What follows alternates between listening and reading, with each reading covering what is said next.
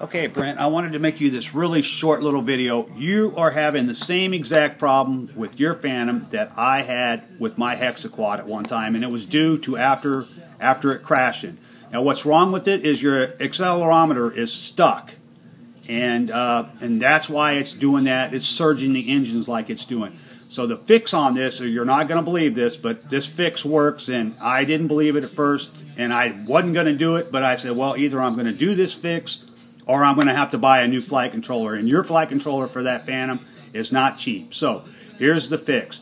You have to take the flight controller out of the Phantom, and you have to really kind of bang it hard on the table a couple times. Bam, bam, to loosen up that accelerometer.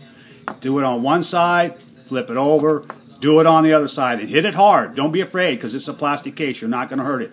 I can't tell you, man, when the guys on YouTube told me to do that, I just was, wow, there's no way I'm going to do that. But I did it anyway because I couldn't fly. So I did it, and it worked. It loosened up the accelerometer inside this bad boy, and after that, I put it back in, and it worked perfect. So that, my man, is your fix. I can't tell you, I didn't want to do it either, but I did it, and that's what fixed it. So you can give that a try. Other than that, do not fly that the way that thing is doing right now, because if you give it any throttle the way it is right now, it will shoot off like a rocket, and then it will come down like a rocket. So this is the only thing I know that will fix that, unless you want to buy a new controller. There you go, buddy.